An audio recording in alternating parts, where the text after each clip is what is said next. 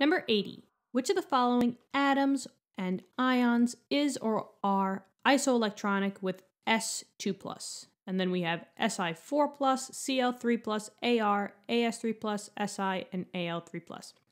Okay, so we did a very similar problem in number 79. So if you want more practice, you could go back to that one. It's pretty straightforward. So now let's just continue on. So here, they want to know which ones are isoelectronic. Now, textbook definition is technically if atoms or ions are isoelectronic with one another, they would have the same electron, I'll just put E-, electron configuration. All right, well, there's got to be an easier way to think of that. And yeah, there is.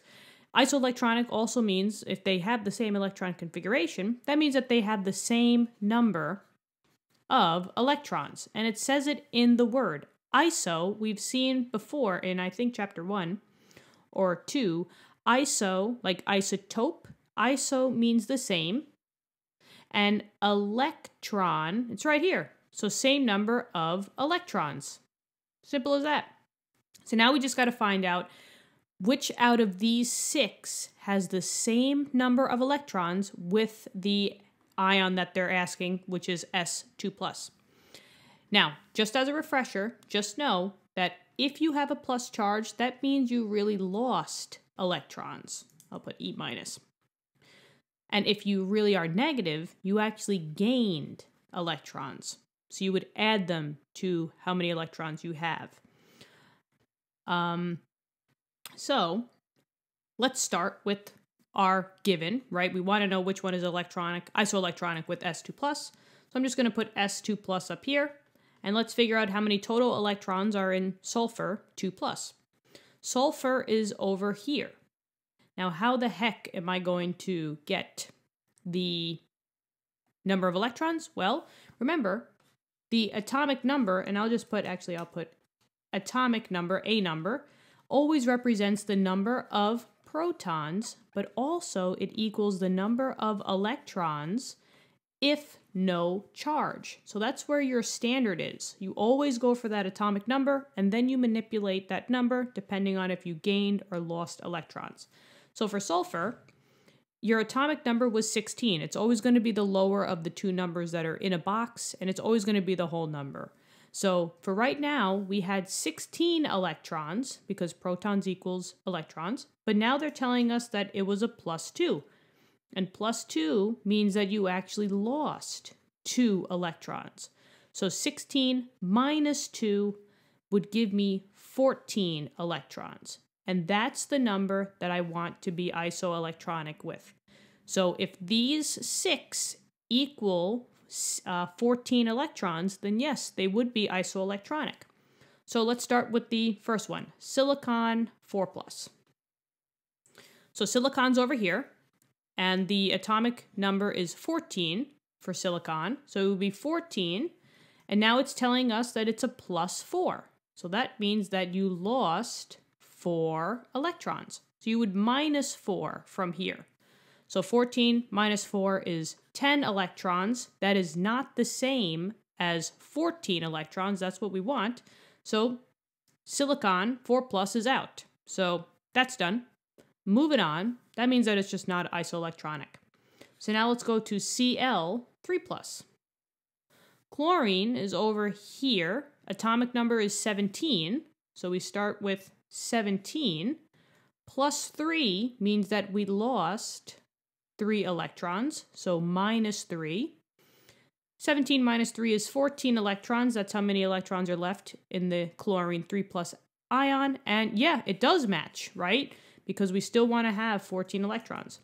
So this would check out. So chlorine 3+ would be an isoelectronic ion with S2+. Now let's keep going. Argon, no charge here, so it's just an atom. So whatever the charge is, that's what it's going to be. Argon is over here, and atomic number, if you guys can look on your periodic table, because I kind of circled it out, but it's 18. And since it's an atom, and there's no charge up here, that it just stays 18 electrons. But unfortunately, that does not equal the 14 that we need, right? 18 does not equal 14, so therefore argon is out. Arsenic, As3+. Same thing. So arsenic is over here. We're starting with 33 electrons. And it's a +3, so that means that you lost 3 electrons. So -3. This would get you 30 electrons, but that's nowhere near 14. So, this is not isoelectronic. Next is silicon. This is the atom silicon because there's no charge in the upper right-hand corner.